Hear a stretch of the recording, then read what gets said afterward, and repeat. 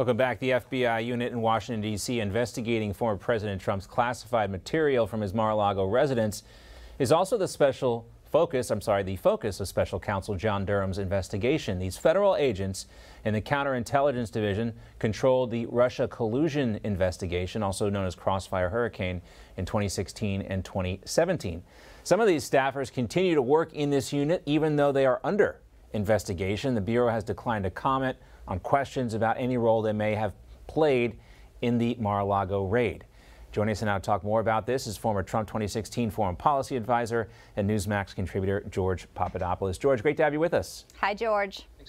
Hi, thanks a lot for having me.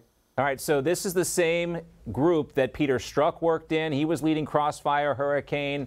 We know about his tryst with another FBI lawyer and all that stuff. And George, I think it's probably amazing for some folks to understand that they could be under investigation by John Durham and still be investigating President Trump. It's really as astonishing as it is predictable under the completely politicized DOJ of the Biden administration. And look, the trust of the American public in the DOJ and the FBI was shaken after revelations emerged that there was illegal spying conducted against the 2016 campaign and likely and reportedly even into the Trump presidency. That trust was then shattered after the events of the last week or so, in which a former president's personal residence was raided with the most flimsy of suspicions, without even an affidavit even released to the American public to understand why this unprecedented raid even took place. And now what we have going on are two divergent parallel investigations going on simultaneously. One by this exact same division of the FBI, which isn't run out of Miami like some people thought. It's run out of Washington, D.C., that conducted the raid on Donald Trump's residence. You then have the John Durham investigation actually criminally investigating this same bureau. So this is a complete, I would say, a conflict with these agents involved here, and Merrick Garland needs to address this to the American public. Yeah, and we saw Christopher Wray testifying a few weeks ago. Very little was said. In addition, though, this Crossfire team outside of the Mar-a-Lago revelation, also one of their analysts involved with the ongoing federal probe into the contents of Hunter Biden's laptop, which reportedly was at a critical juncture, we heard a few weeks ago, in regards to whether or not he might be charged with other things, whether it be tax evasion or not filing as the proper paperwork when dealing with foreign companies. So what do you make of that in addition to the Mar-a-Lago raid with this unit?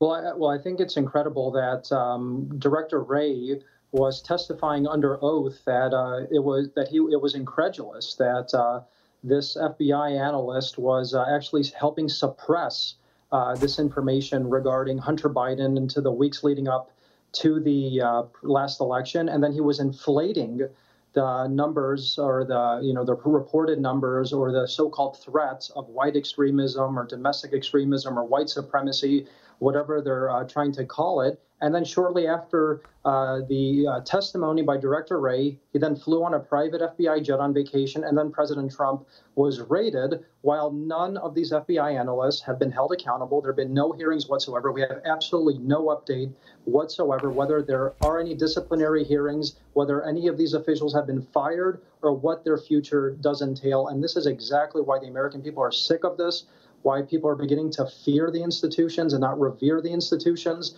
And you have people like A.G.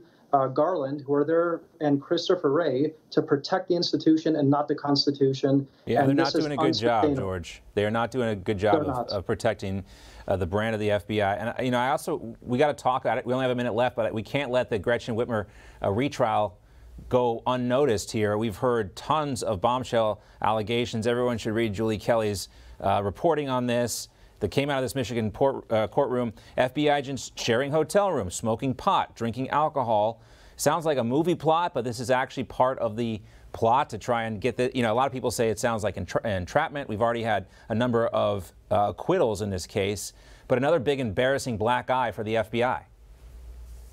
And look, we have to ask the question ourselves as American citizens: is this the standard procedure that goes into these type of political cases. Is the FBI and the DOJ running various entrapment operations? Are they there to investigate dirt or to plant dirt? So we already know what happened in 2016. We now know that these various defendants, most have been acquitted. The prosecutors didn't get a single conviction, and now there's going to be a retrial for some of these officials. And this is a tremendous stain on the FBI itself. I mean, this was a massive story leading up to the election. Then, of course, it deflated once President Biden ascended to the Oval Office because it wasn't politically expedient anymore. And this is just another reason why I believe that President Trump is questioning whether there was evidence planted at Mar-a-Lago. This is completely sustainable. And we got to bring this up too. The FBI in Michigan, these are the same investigators that didn't care about all the sexual abuse going on at Michigan State University. They were alerted to that. They didn't follow up on it,